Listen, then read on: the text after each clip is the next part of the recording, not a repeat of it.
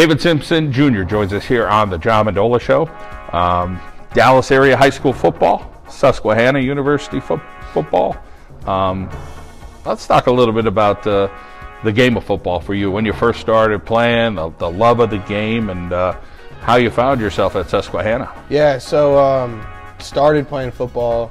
I actually found Cole on the schoolyard, and I didn't know anything about it when I was a young kid.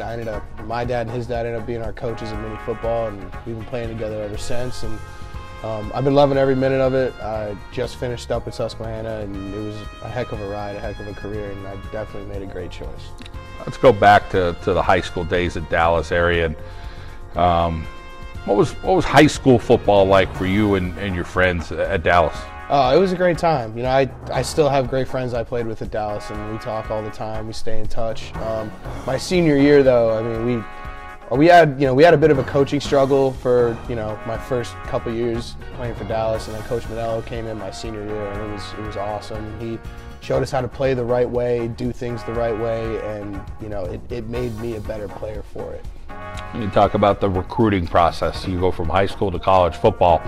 Coach Mendola kind of grounds everybody pretty quickly. He goes, listen, you guys are a bunch of Division III football players. And he doesn't mean that with disrespect. He just means it like, hey, this is reality. If you want to play, here's where you could play. You could be with a really good program, but the big picture is to get a really good education. If you wanted football to be part of it, that was it. So tell us a little bit about thoughts from high school to college, some schools that were in the mix, and why you decided on Susquehanna University. So yeah, I mean, me and Cole and a couple of the other guys, he and I ended up being the only ones to play, but Coach Mendola sat us down, and we had a great conversation. Basically, he wanted what was best for us in the end, and he helped us every step of the way. I would have never been able to help get to Susquehanna without his connections that he has there, and he has so many connections all over the country in college football. But he was looking at the Centennial Conference, and it's such a great Division III football conference where I was able to get a great business degree, do great things for my education, but I also played for a great football team too. And I played with guys that could have played Division I. So the talent level is really there. It doesn't really matter where you play in some respect, because it's college football at the end of the day. You're going to play great talent no matter where you go. Education at Susquehanna, second to none, a great academic institution. Talk a little bit about the standards at Susquehanna. And getting in there, it's not an easy feat for the average dude, man. No, definitely not. They actually call our conference the Ivy League of Division III, believe it or not, Centennial. So there's a lot of great schools in it. I picked one that was awesome for my major. It was the business program at Susquehanna, second to none in the country, whatever have you. I was able to go abroad and study in London and have an internship, and I was able to do a lot of great things to help me build my future at that school. Let's talk about the football component. Going from high school to college, a lot different.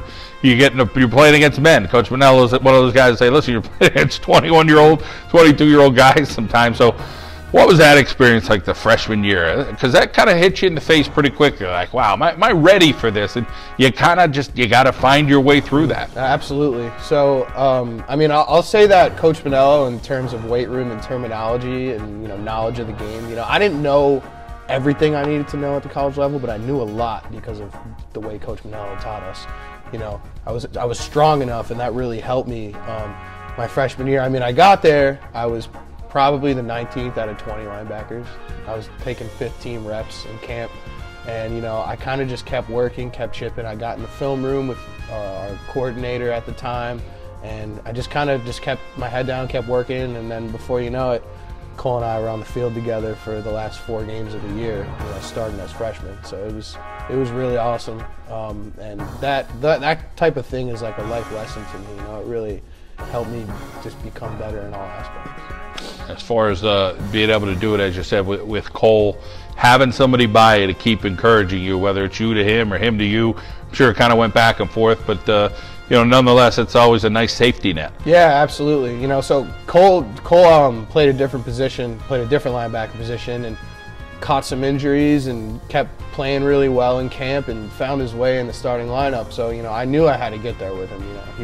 he was traveling and playing with the team, and I just wanted to get there. I wanted to keep playing with him, and he was, there pushing me, encouraging me every step of the way to just keep sticking, just keep your head down, keep working, and it really paid off. Let's forge ahead to the 2019 football campaign at Susquehanna. You guys had a tremendous year. You guys would have loved to make the NCAA playoffs. That didn't happen, unfortunately, and probably a team that was deserving of it, as you guys feel strongly about that. And I think you guys have a really good argument about that as well. But let's talk about the specialness of the season itself. It was a great year. The 2020 senior class, my senior class, we came into Susquehanna, there was a long stretch where Susquehanna football was kind of suffering. And our vision was to get to those national playoffs. I know we came up short, and it hurt. It definitely hurt, but we got some bowl games. We finally got us on the national radar again. We definitely did what we needed to do. Again, I wish we could have made those national playoffs, but it was such a special year. We ended up having the 5th-ranked defense in the country. And just to be in the middle of all that, especially with Cole and all my other guys, it was something special. And to be a captain of that team was an absolute honor. Talk about the leadership you guys took. Whether it's from your parents, you mentioned Coach Mendola, but to be able to be a leader on a team like Susquehanna with tremendous success.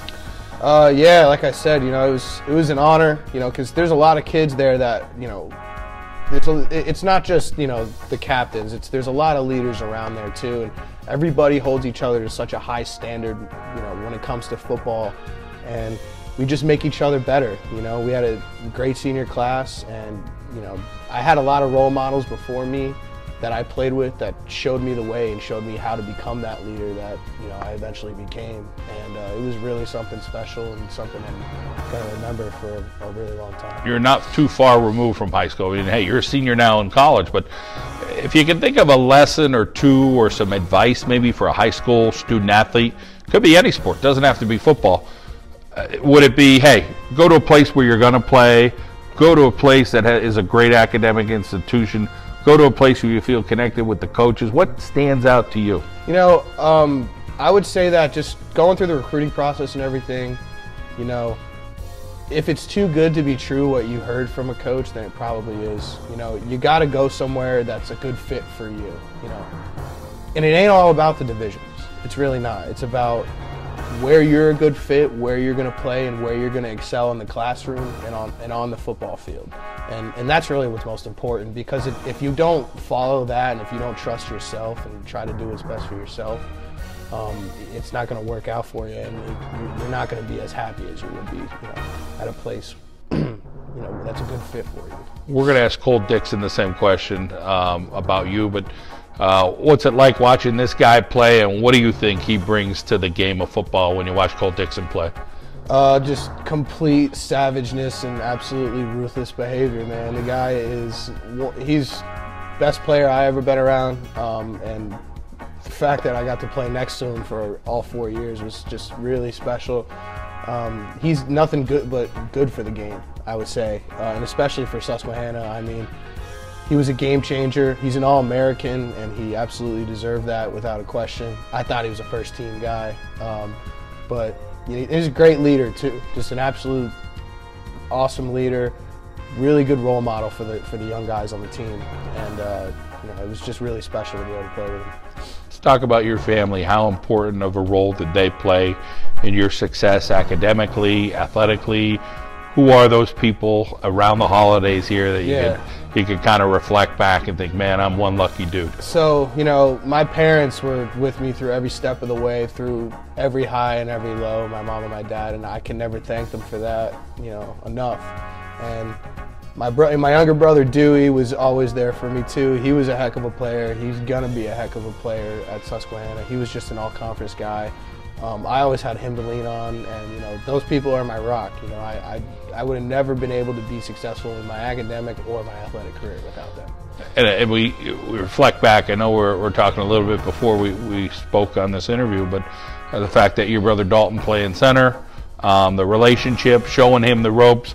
I'm sure he would have a lot of nice things to say, but special time in your life these last several months. Yeah, you know, getting to play with him side by side. You know, he really worked, and we had a senior captain at his spot the year before who was a great player, but he really just stepped right in, took the role, and just ran away with it. And it's been just awesome to be able to play with him. You know, it's kind of a dream come true. Not a lot of people get to play with their brother in high school and college, and when I had the 1 year with him in high school, he actually dislocated his knee, so I never actually got to play with him. So to get that year back was really special. Networking opportunities with your friends now at Susquehanna, going forward the next 2, 5, 10 years from now, do you see yourself with those connections in this business major that you're in? Absolutely. I actually was just networking with an alum from '84 who actually played linebacker too. So you know, it's things like that. The football networking and alumni at Susquehanna is almost unmatched. You know, all those guys want to just take care of each other, and I'm definitely going to be involved with that in the future. David Simpson Jr. talking about his career as a Susquehanna Riverhawk. Congratulations, great to catch up with you over the holiday. All right, thank you, appreciate it.